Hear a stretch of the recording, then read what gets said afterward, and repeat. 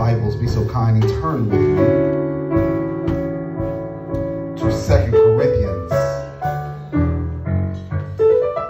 2 Corinthians chapter 12. 2 Corinthians chapter 12.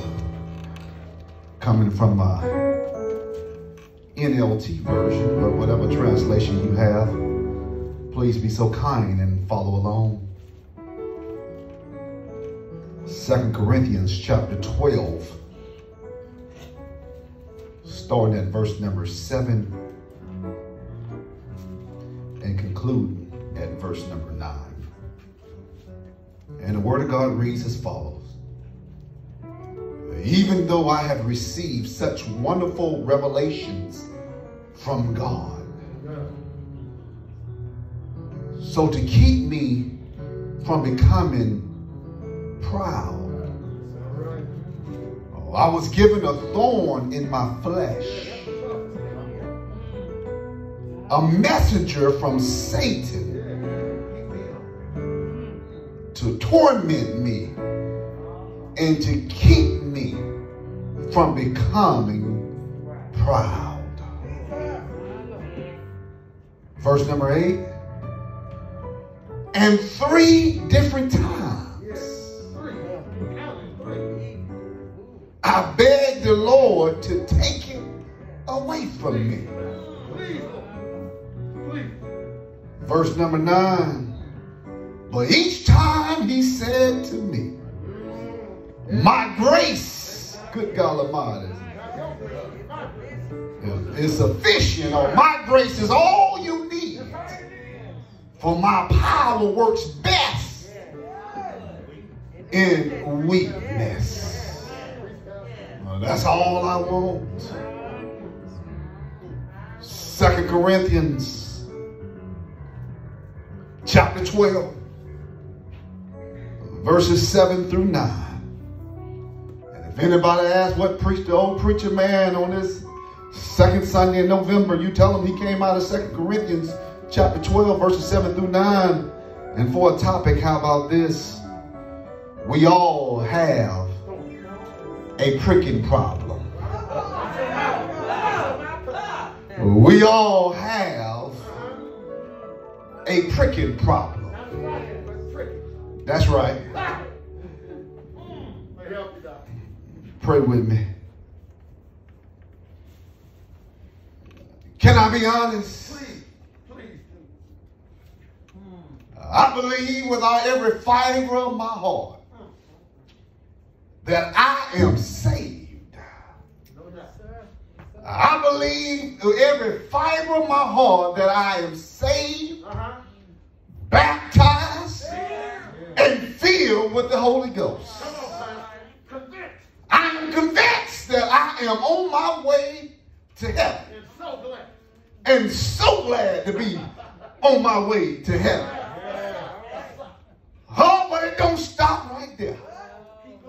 But I must confess, good God Almighty, yeah, I don't know about you, but I do have some pricking problems in my life. Come on now. I don't know about you,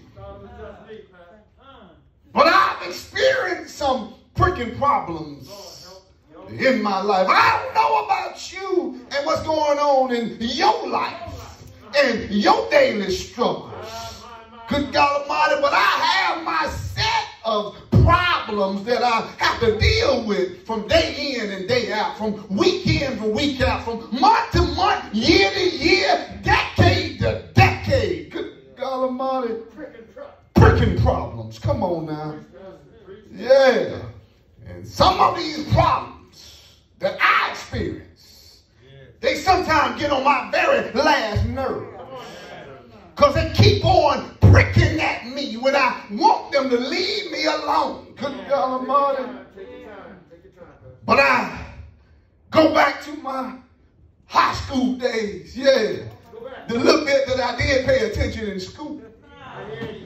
And Shakespeare said once, be true to thyself. Good God Almighty. Yeah. Somebody else paid attention in school.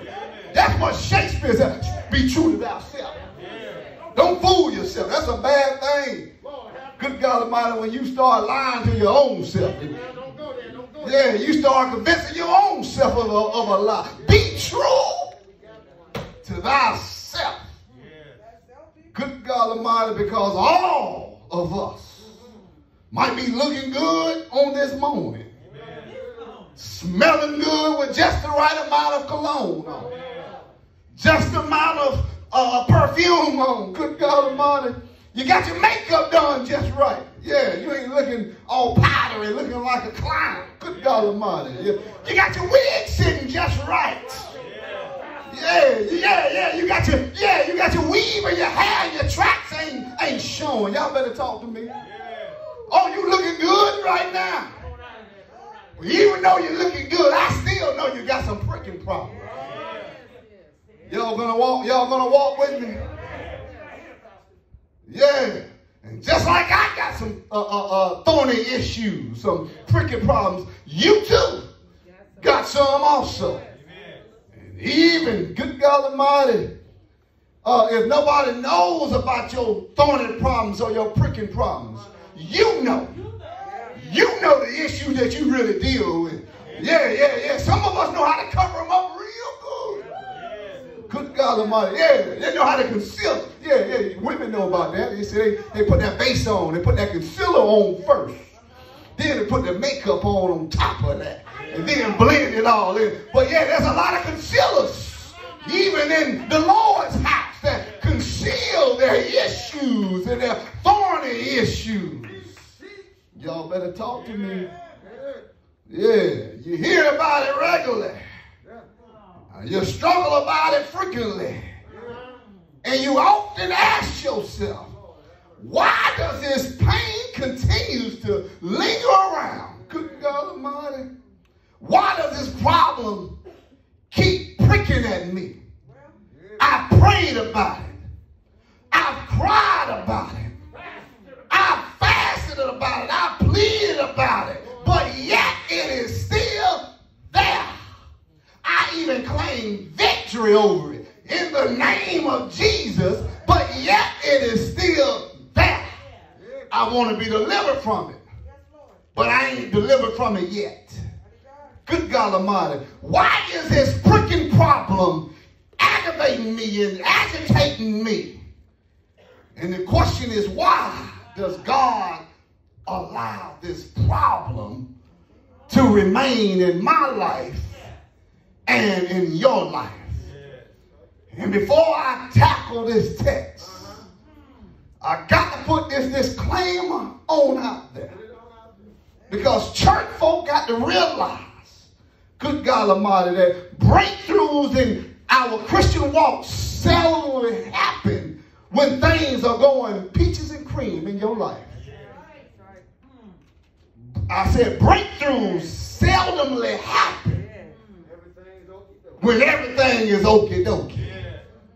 But rather, God seems to choose dark times in our lives, dark moments in our lives, dark problems in our lives, dark difficulties in our lives, dark shortcomings in our lives, and pain and temptation and suffering that we experience. Why does he do that? To draw us closer to him. To draw us closer to a deeper relationship with him. To draw us into a more personal and intimate relationship with him. No wonder Paul said in Romans chapter 8 verse 28, all things work together for the good of those that love the Lord and are called according to his purpose. So here it is today in our text. Paul starts off in verse number 7. Paul said, good God Almighty, after receiving all this heavenly revelation, good God Almighty, God had sent the messenger of Satan to buffet at me, to keep me humble. Some of y'all been lying on the devil, and I'm here to let you know, every devil that comes in your life ain't always from the devil. It's right here in the text where it says,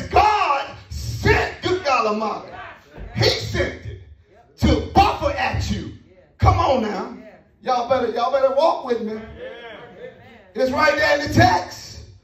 Yeah, and what's the singular reason why Satan, y'all, was even cast out of heaven? It was because of pride. And yet, God used the very thing that got his butt kicked out of heaven to keep you kicked in heaven. Good God Almighty. Yeah, that's why all things work together. He used the very thing that he lost his rights to be in heaven with, but yet he's going to use him to buffet at you so you can keep your eyes on the prize in heaven. Last thing anybody want to do is get caught up in pride.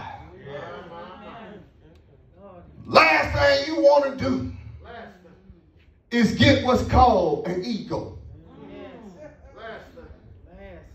Y'all know how to spell ego? E-G-O.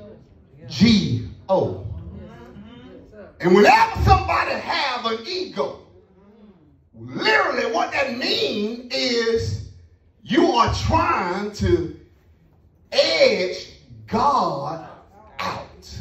Ego. You're so caught up in yourself, and my ego is so big, I'm trying to edge God out of the picture. Oh boy, good God. I'm preaching better than y'all responding, but that's all right. I'll preach anyway. I think I will, Walker. I think I will. When God kicked, good God Almighty, the devil out of heaven, to be honest, he could have just banded him all together. He could have just destroyed the devil altogether. But instead, God allowed the devil to hang around and roam around the earth to tempt man and woman of every arena in your life. And that's why the Bible calls the devil the prince of the air, according to the book of Ephesians. Good God Almighty. Yeah, he's the prince of this world. And I'm so glad that Paul said that he had a thorn in his flesh. But the Holy Spirit allowed it to be written and worded properly. And when the Holy Spirit allows the Bible to be silent, it is up to you and I not to try to add or to take away. Leave it just the way it is. Good God Almighty. Because the reason why Paul said, yeah, I got this thorn in my flesh, but didn't name the thorn. Because if man said, well, at least I ain't got no drinking problem. So long as I ain't got no drinking problem, I'm better than them. As long as I ain't got no eating problem, I'm better than them. As long as I don't have no jealous spirit, I'm better than them. No. A thorn is a thorn. And he left it for you to put your thorn in that spot. Good God Almighty, not for you to get puffed up and say, well, I don't smoke as much weed as such and such. Yeah, no. A thorn is a thorn. Y'all want to pray with me? Yeah. See, your thorn ain't my thorn. Your thorn, some folk might see it. My thorn, nobody might not never see it. But God still see two thorns going on. And so one thorn ain't got no business trying to downplay somebody else's thorn. Because God can still use you, still bless you, still anoint you, even with your struggles in your life. Boy, I preach that thing. Because I know too many folks have been discounted. I know too many folks that have shut their life out and think that God can't use them because they got a struggle. I know some folks who go buy the cheapest liquor you can buy. Y'all, I don't even know if they still make that Mad Dog 2020. Boy, you got $5, boy, you get drunk as a skunk. Come on now.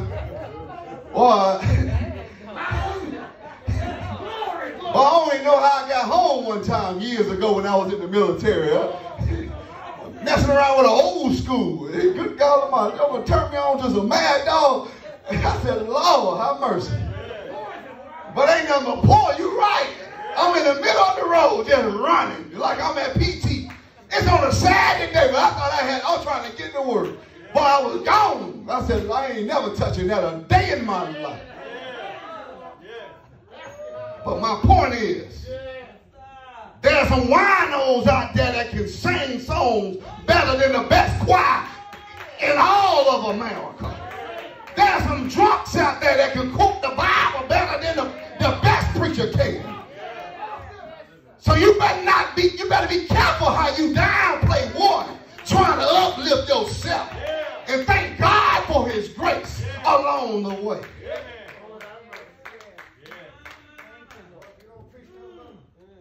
Your thorn could be a physical thorn. Your thorn could be an emotional thorn. Your thorn could be a mental thorn or a psychological thorn. I don't know what Paul's thorn was. I don't know what, good God Almighty, the thorn is that you or I may be dealing with. But what I do know is God's grace is sufficient with your pricking problems in your life. Maybe your thorn is unforgiveness. You have a hard time forgiving folks because someone hurt you many years ago. And ever since, you just got a hard time forgiving anybody. Maybe you got trust issues because somebody let you down. And now you look at everybody sideways. Can't trust nobody. That's your thorn that you got to deal with. Maybe your thorn is anger. Good God Almighty. Yeah. You look pleasant at church. But you raise more hell than a little bit when you get home. That might be your thorn. You got an anger issue. Yeah. Maybe you are dealing with lust. Come on now. You're looking at every skirt tail that walk by. You looking at the, women, your eyes drop below. Yeah, when you see Billy D. Williams walk in the room. Maybe you're dealing with a lust issue. Yeah, it could be alcoholism that you struggle in and day out. You could be struggling with pornography, struggling with lottery, struggling with, your thorn might be an unhappy marriage. Oh boy, he pays the bills, but he get on your last nerve. She cooked the best biscuits, but she gonna raise Satan. That might be the thorn that you got to work out, but know that God's grace is sufficient through it all.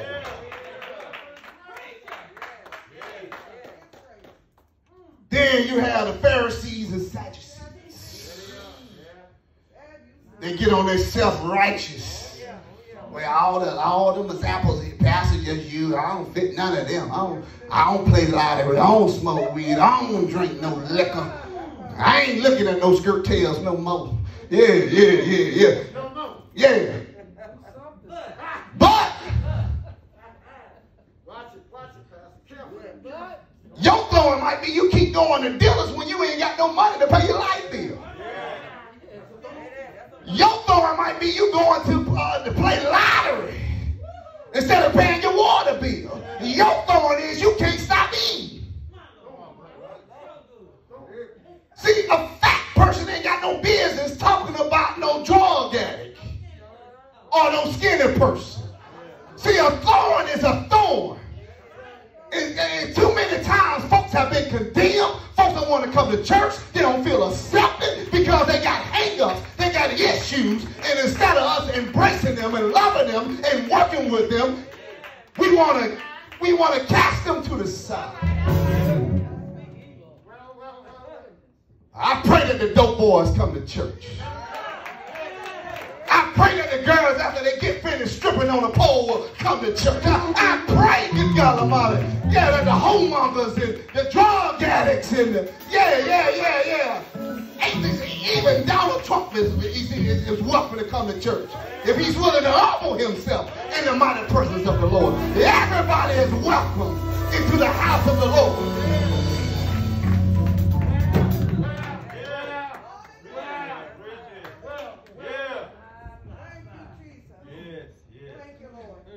The sad part is, some people think they don't even have a thorn. And the sad part is, that's a thorn right there that you think that you don't have a thorn. Man, I'm talking about from the front door to the back door and everything in between the doors. Everybody in here got a thorn that you are dealing with.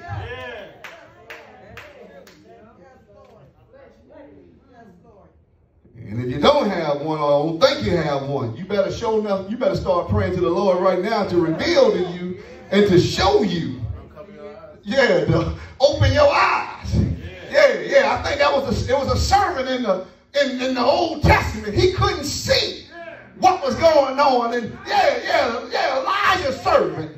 And good God Almighty, Elijah prayed, Lord, open his eyes so he can see. And all of a sudden, he seen a host of angels right there ready to fight on his behalf. Don't tell me that God won't fight for you even when the deck is stacked up against you. The reason why many of you have made it this far is because God was fighting for you. When that man was beating you, when you was homeless, when you didn't have nothing, when you was working at a minimum wage job, and now you got a $20 an hour job, that was God fighting for you. When you had a regular apartment, and all of a sudden now you got your own house, houses that you built, that was God fighting for you. And let me just say this. If God has been good to you, and if God has been extraordinary good to you, and been good in your life, then that alone will qualify you to have a thorn. Because Peter said, now that you tasted that the Lord is good. Yeah. 1 Peter chapter 2 verse 3. Say you better remain humble, because if not, pride will set in and begin to get the GGs. And the last thing any of us want is to get the GGs. Somebody said, what's the GGs? When you start taking God's grace for granted. Come on now. That's the GG. Last thing you ever want to do is start taking God's grace for granted. Y'all heard that GG in there? See, God's G, grace G. Yeah, okay. Yeah, let me leave that alone. This thorn that Paul was referring to in our text today derives from a Greek word. And it has two different definitions. The first thorn that Paul speaks about, he speaks about this splendor that goes into your flesh and it hooks. Y'all know about fishing, don't you? And that's what happened. That hook goes in the flesh, hook, and it snags you. That's one definition of a thorn. But the thorn that Paul was referring to was the thorn of a tent stake, which is normally anywhere from 18 inches to 24 inches long, that is strong enough to withstand the wind. Because you know that wind be gushing out there in the desert. That tent, because Paul was a tent maker. Yeah. So he utilized an illustration that related to his livelihood. And this tent stake, being 18 to 24 inches long, he felt like God was driving this stake inside of him with all his struggles from day in and day out. Too often folks wanted to always shine in their life. Folk love sunny days.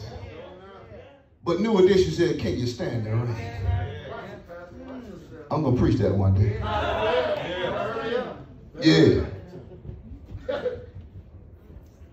If you experience sunny days every day, you'll be dried out. And once you dry out, you die out. You need sun and rain to grow. Too often, folks want the sun without the rain. As soon as it starts raining, they're like they want to quit. They want to give up. They want to throw in the towel, which reveals that's your thorn. You a quitter. Y'all praying with me? Thorns are a blessing. Your thorn and my thorn, it pokes at you and I. It reminds us every time of our inadequacies, our imperfections. It reminds us of our shortcomings. But also the thorns are there to prick at you every time pride tries to step in. Proverbs chapter 27 verse 21 says it this way. It says, fire tests the purity of silver and gold, but a person is tested by the praises of others.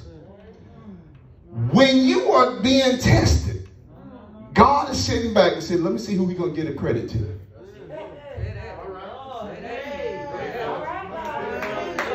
Oh, thank you. I tried my best. No, you set yourself up for pride. You better say, to God be the glory. Y'all praying with me? Never get caught up of thinking that it's you who are doing it. It ain't about you. It ain't about us. It ain't about me. It's all about him. And so God allows thorns in our life, because even when folks try to compliment you, you can tell yourself, well, yeah, I to God be the glory, but he's still working on me. Even if you don't tell them that. They know that, first of all, your thorns ain't nobody else's business. But as long as you're communicating with the Lord and you're keeping yourself humble and saying, Lord, I'm depending on you, all is well. Some of you are begging the Lord to remove your mountains out the way, when you need to be asking the Lord, good God Almighty, to give you enough strength to climb the mountain. Good God Almighty. God don't want to get rid of the mountains. God want to get in the mountains with you and get involved in everything you do to teach you how to maintain, even through your struggles, to keep you humble all at the same time. Y'all praying with me? I don't know about you, but I have some pricking problems. And as I get ready to go to my seat, I'll tell you three quick points, and then I'll get on out your way. But what I like about it, before I get to my 3 points, that even Jesus had a pricking problem. So if Jesus had to deal with something, you and I are going to have to deal with some stuff. Point number 1, the first point is your pricking problem produces protection. You better tell, amen. Tell the Lord thank you that God is protecting you from something in your life by keeping you on your knees. Yeah. If you had it all together, you will start relying on your strength instead of his strength. And the Bible says pride goes before destruction and a haughty spirit before a fall. Thank God, good God Almighty, for his protection. So Master, protect us.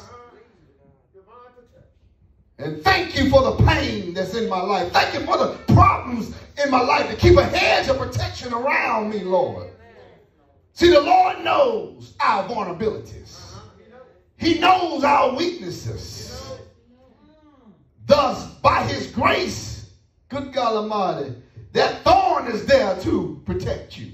Number two, after you realize you got some protection in your life, then you got to also realize that a thorn in your life will propel you to start praying. I have found oftentimes when I get lax and lazy,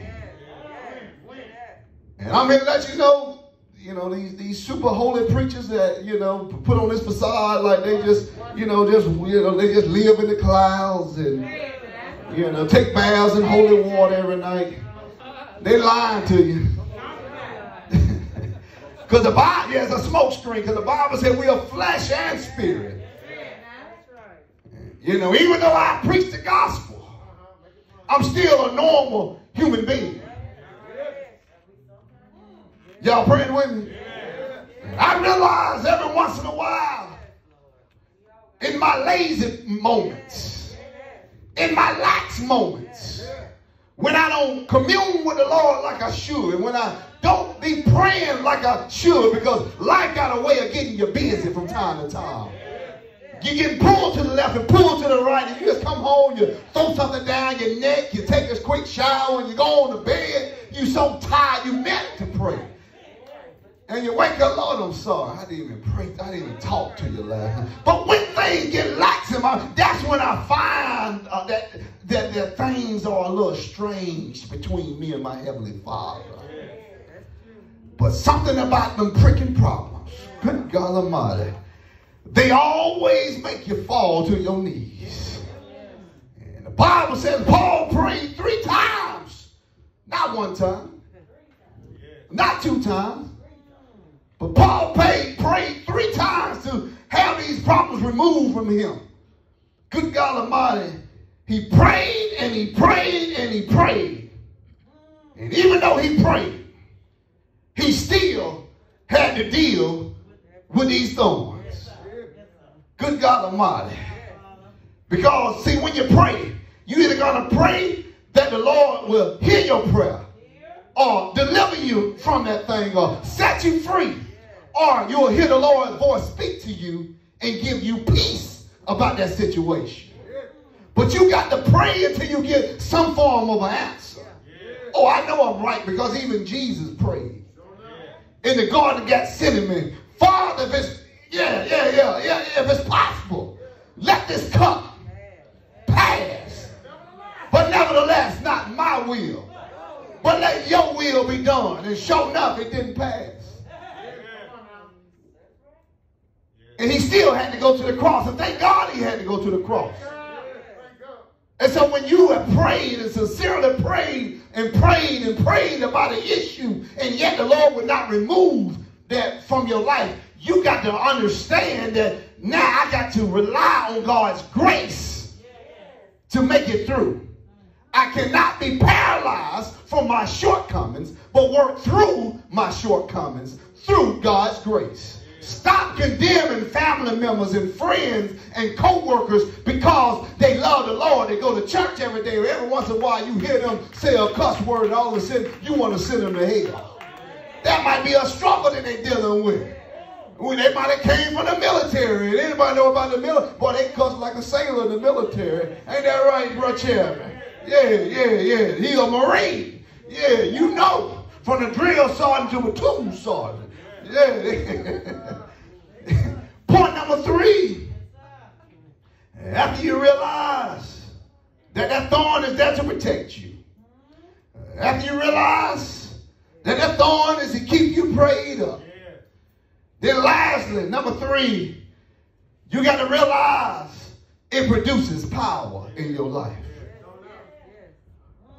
What is it that God wants to do in your life and my life more than anything? That is empower us, empower our life, but not until we come to the end of our rope and start using his strength and not your own strength. That's why the strongest people that you will ever meet are folks who have come to the end of themselves and said, I know I can't do it without you, Lord. And even though I might have a shortcoming, I'm going to still trust in you. They realize realize that, this thorn is there to empower me, because he said my grace is sufficient. And it works the best in your weakness. So when I am weak, God Almighty is strong. Let the Lord be strong in your life today. Let the Lord move in your life today. Let the Lord speak to you in your life today. Let the Lord speak through you in your life today, because he's there to empower you. All I want to say, Jesus himself knew about the pricking problem. Even Jesus didn't get pricked with one thorn or pricked with two thorns. But he got pricked with a whole crown of thorns that was placed on his head. He was mocked and beaten. Spit on. Pulled hair out of his beard. And yet, with the blood still flowing from his body, took up a old rugged cross. Went to a hill called Mount Calvary. And went there and died for your sins. Went there and died for my sins. And I'm so glad that my Lord and Savior Jesus Christ died for our sins. But the story didn't stop right there. They took him down and put him in a born man's tomb. He stayed there all day Friday. Stayed there all day Saturday. Stayed there all day Saturday night. But somebody said early Sunday morning, he got up with all power. Power to make you walk right. Power to make you talk right. Healing power. Saving power. Delivering power. Authority power. Any kind of power you need, you can find it in Christ Jesus. Say yeah. Say yeah.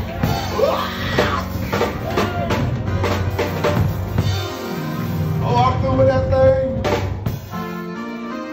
I'm so glad that God's grace is sufficient. So it's more than sufficient. So I think I'll keep on running on and see what the end gonna bring. All over the building, let us stand. Thank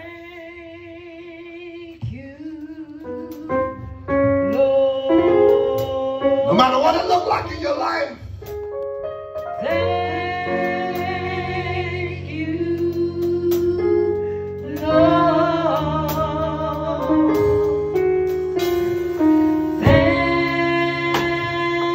you, Lord. I've learned how to just tell the Lord thank you. I just want to thank you, Lord. If you can thank the Lord for the blessings in your life, Thank you, Lord. learn how to thank the Lord for even the thorns in your life. Thank you, Lord. The thorns are keeping you humble. They're keeping you protected. They're keeping you prayed up. And in the midst of your thorns, you're being empowered by God's grace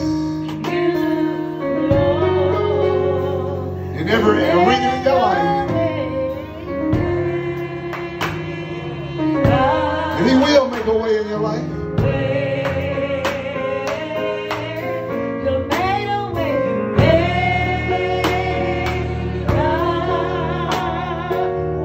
Stop discounting yourself.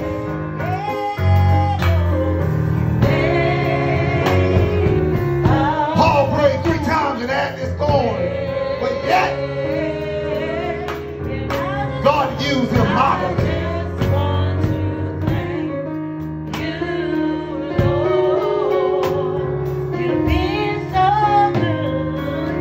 Since God is no respecter of a person, if God used Paul, surely he could use you or I to bring glory to his name.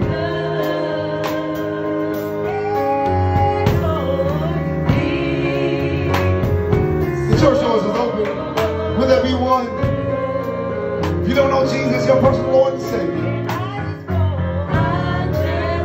We offer you Jesus today.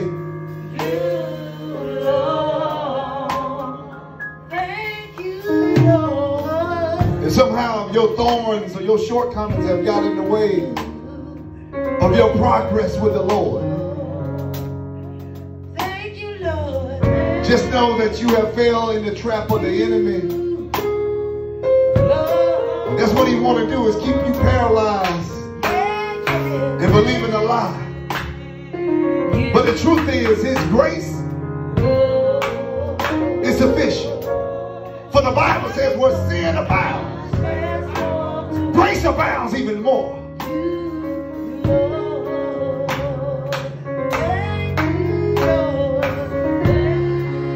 Secondly, if there's anyone that already knows the Lord, but you're out of relationship with the Lord, out of fellowship with the Lord, and you want to reconnect, recommit, reestablish, repeat what you once had, the church doors is open for you as well.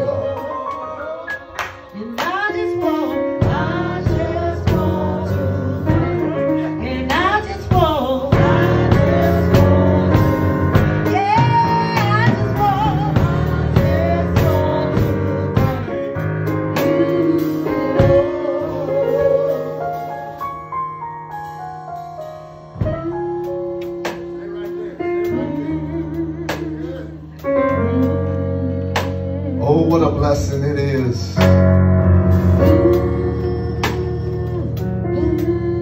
even one of our own has taken this chair. And it is my belief that when someone takes this chair, it's a private and intimate moment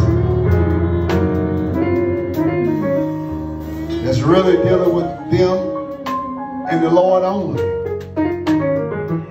As their Christian brothers and sisters witness,